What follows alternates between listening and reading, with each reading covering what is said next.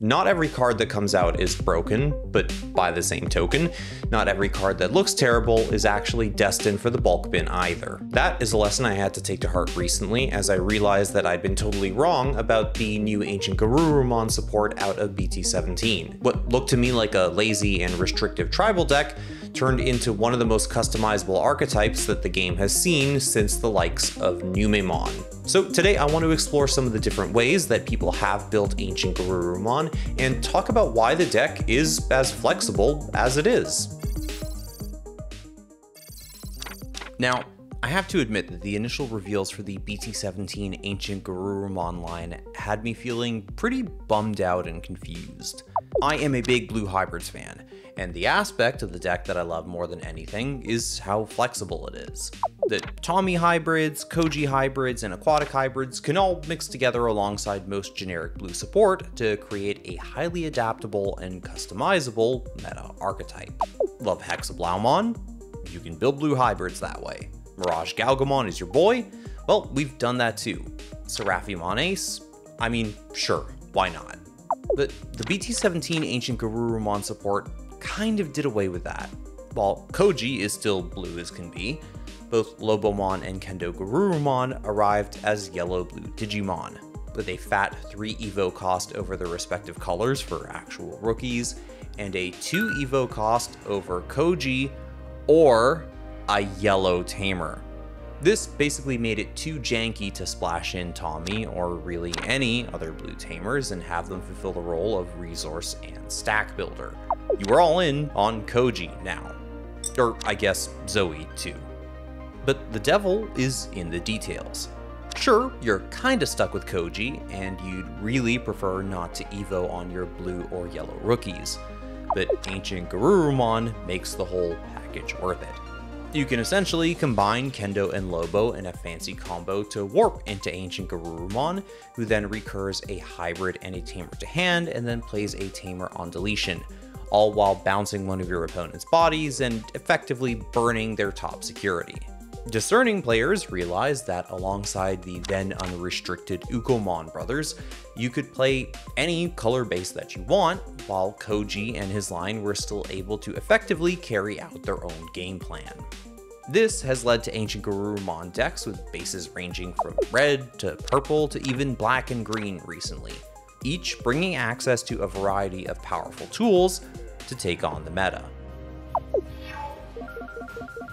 We'll start things off with the fairly vanilla blue base. This is realistically the base which gives you the best route to actually building a stack if needed, and by extension, using the inheritables of your rookies. The name of the game is essentially to spam Koji over and over again, and provide you with multiple outlets to get to AncientGarurumon, ensuring that you can play on every turn. Both of the Strabimons will help you cheat Koji into play, either on the swing or on deletion, and of course, they are fantastic searchers as well. The promo Lobomon is actually usable here, and I'm a big fan of this card personally, so it's great that it can put in as much work as it does, essentially setting up 2 Kojis by the time either Strabimon Inheritable and AncientGarurumon's effects resolve. Oh, and one recurring theme that you'll see throughout these lists is the presence of Zoe and Jetsilphimon. Since you do have access to the yellow side of the hybrid pool, Zoe helps dig for your pieces, while Jetsilphimon provides quick healing and a cheap evo into AncientGarurumon. I mean, honestly, there's no reason, almost no reason, not to play them. And there's not much more to say here about the blue base specifically. It's Koji Turbo. Simple as. The red base is a very different route, obviously. Since you're not going to be building a stack, you're basically looking for 2 things from your rookies: card draw and board control. What red base does best is floodgate the opponent and allow you to play into a wider field. Agotsumon in particular is a fantastic floodgate, shutting down a ton of decks that want to spam the board, while Solarmon severely slows down a lot of Digicross decks, among other things. Crimson Blaze complements them both, ensuring a board wipe of smaller bodies while also floodgating any type of Digimon board spam. What I like about the red base is that it can kind of play a security controlled light game, depending on your option suite of course. Kendo and Lobo being partly yellow gives you access to Magnangemon Ace, who can out-enemy floodgates and then stack your security with those powerful option cards like Crimson Blaze, Trident Gaia, and Heaven's Judgment. You can also evo the Angel up into the Ancient to better protect him against overflow-inducing removal. Finally, it just has to be said that Muchomon is an absolute godsend. Basically, when one of your red Digimon swings face, you draw a card. So alongside the BT14 Koromon, you just print cards and see your combo pieces. The added flexibility over the old promo Guilmon package is much appreciated. Purple base is one of the weirder variants, and to be fair, I played a more vanilla version of it in testing. But essentially, you're swapping the floodgating of red and the tamer spam of blue base for more consistent access to your pieces and the ability to extend your plays. Your purple rookies essentially exist to filter cards, drawing and trashing them so that they can be available later on. See, AncientGarurumon's floating effect will let you fetch back a hybrid and a tamer and then play a tamer out. So, if it's not the right time to play Koji, you can just bin him with your purple Digitama's draw and discard effect and essentially get that free draw and still have access to Koji later on. Ancient Guardian Deities fulfills a similar role, making good use of that trash setup to digicross into AncientGarurumon for cheap, or just play a Koji for 2 and pass over less memory. Purple Matt, who is a fairly common presence in AncientGarurumon lists, also plays a much bigger role here. You are swinging more aggressively with your rookies, and when they get deleted, he nets you back a memory, effectively ensuring that you always have enough memory to combo off and warp into the Ancient. I will note here that I personally went with Schwarzlersatz as my purple removal of choice, mostly to deal with wide boards that Crimson Blaze might not necessarily reach.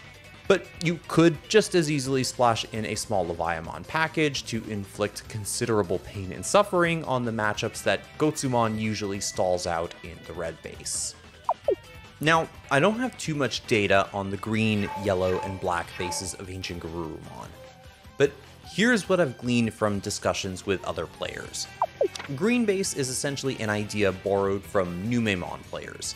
You take advantage of starter deck Lothmon to give alliance to your hybrids, allowing AncientGarurumon and even just Kendo Garurumon to get in multiple checks for effectively free. You could probably splash in Cherubimon Ace thanks to its yellow access, and using the starter deck Terriermon to cheat him out, EX7 Shoto Kazama could turn your Ukkomons or Digicrossed Ancients into blockers as well. Yellow base presumably can play the Floodgate game with access to Pillowmon as your Gotsumon reskin, Cutemon to frustrate training options, and the old Salamon for a quick heal alongside some chip damage. I personally tried a Pulsemon yellow base, since Leon Alexander and his Mind Link skill allow for a reusable memory setter under your hybrids, and can give a quick heal or memory when paired with BT17 Pulsemon. But it's pretty bad, especially since none of the BB-mons really do anything for the deck as a whole. Black base is just a straight up mystery to me. Presumably, Chumon and Chikurimon put in work. The weird Kokuomon Floodgate from BT8 actually comes up now too, so I imagine that also sees play. But that's really it.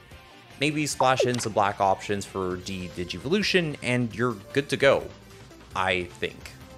But if there is one base that I find absolutely fascinating, it's one that was cooked up by a friend of the channel, Used Orange.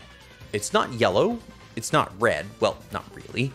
It's red-yellow Marcus Damon base.